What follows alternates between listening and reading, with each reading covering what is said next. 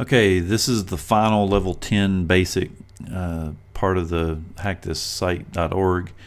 What we are going to do in this level is we've got a password field here, so we're going to try to type in a password and see what happens. So I'm just going to enter test and submit. And you notice that we have just a message here that says that we're not authorized to use the page. There really isn't a whole lot of information here as to how to get into this thing or what we should do.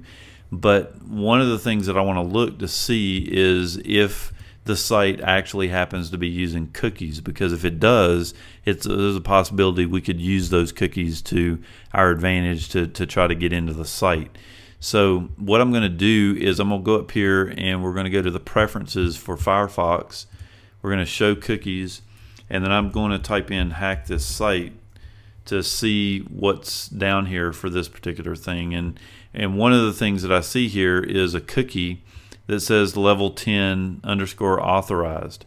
And if we look down here, the content is no, which basically would make one think that maybe entering yes would allow me to get into the site.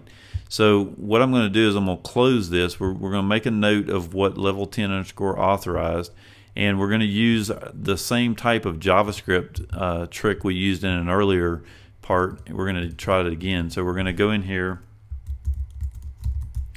do a JavaScript, and we're going to use alert document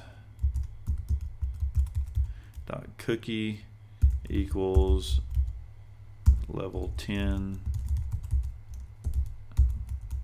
authorized equals yes, and we're going to end our alert. And just like the earlier one, it comes up and echoes the alert if you do it correctly, and we're just going to click OK. But this time what we're going to do is we're going to go ahead and I'll show you the cookie to show you that the thing did what we said. So if we come back in here and look for that cookie again, you'll notice now that it says yes.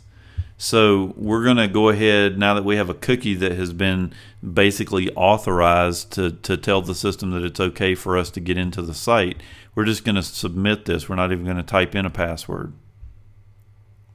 And you'll notice now that we have the ability to get into the website, and we never even entered a password to begin with. We went in and hacked the cookie and got in. So this is a good example of the fact that you do not want to store whether or not someone has access to the site or not in a cookie like this, because it's very easy to go in and override the contents of that cookie.